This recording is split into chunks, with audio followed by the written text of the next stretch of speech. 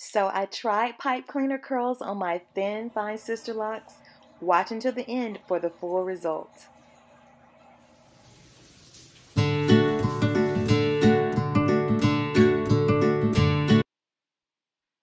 So if you're new to this channel, I wanted to show some pictures of my thin, fine sister locks. I'm all about showing how I went from thin hair to fullness with locks.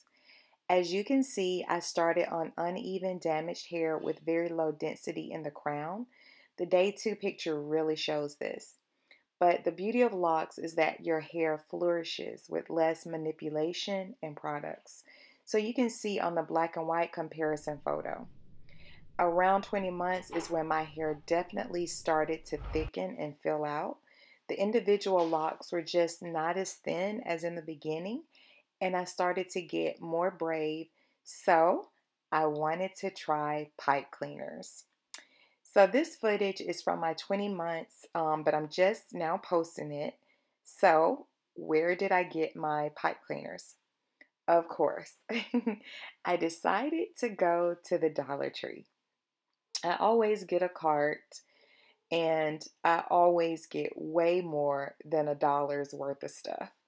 I think I keep them in business.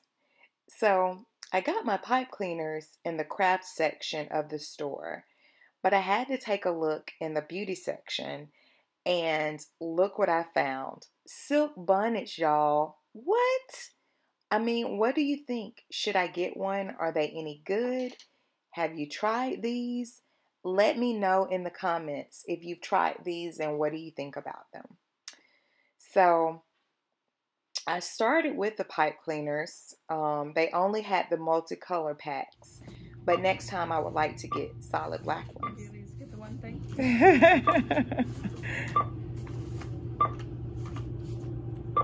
I came in here just for one thing. All right, so they only had the multicolor packs, but next time I will try the black ones so that I can do them more neatly and wear them in a style for a few days to keep the curl definition. But that's my plan. So I cut the pipe cleaners in half and I sectioned my hair in like small bundles and slowly twisted my hair around the pipe cleaner. So my method is definitely not perfect, and I would love some comments on how I can improve to get better curl definition. So I started on damp hair and I tried to wind my hair around the pipe cleaner and bend the end of the pipe cleaner to hold it.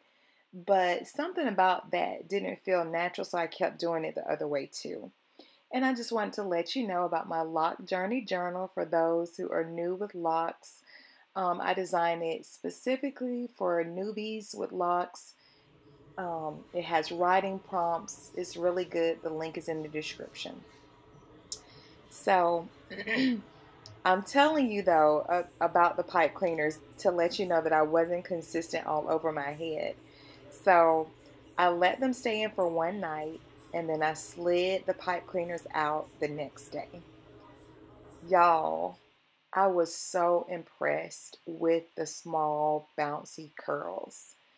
And because my method wasn't perfect, I didn't think my curls would really turn out that good, but they came out so good. For styling, I decided to pin up the back and let the front hang forward and down. I got so many compliments on this style. I definitely want to try it again. So what about you? Have you ever tried pipe cleaners? Please let me know in the comments. Once again, I just wanted to say thank you so much for watching. Make sure you comment and let me know if you've tried pipe cleaners, and I'll see you next time. Bye-bye.